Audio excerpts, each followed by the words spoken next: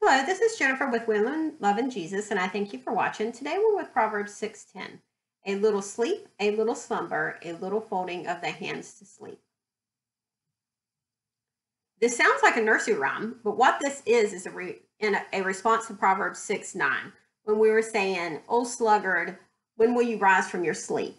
And then the person who wants to just relax, not do the work like the ant, is just saying, "Oh, I just want to sleep a little bit. I just want to slumber a little bit. I'm just going to fold my hands and go to sleep just a little bit."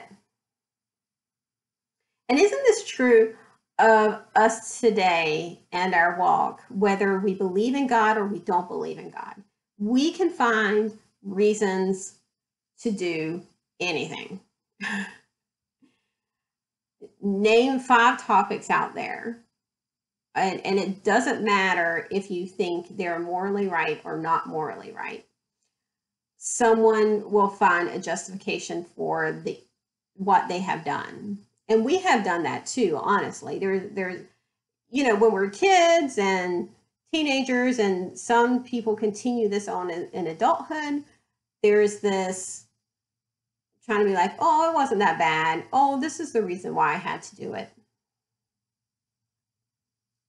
This is why we have to turn to the Word of God, which is a two-edged sword, where it pierces our spirit and lets us know if our excuses are just excuses.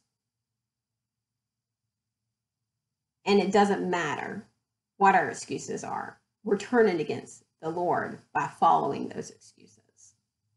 It doesn't matter how innocent they sound, the excuses we may say. It doesn't matter if people believe the excuses that we say.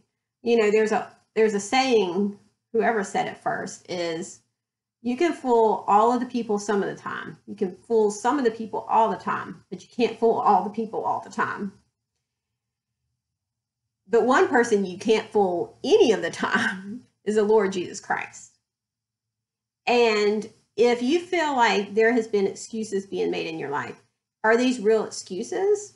Is the Lord trying to tell you that that's what they are? I pray that the Holy Spirit takes the word of the Lord today and encourages you.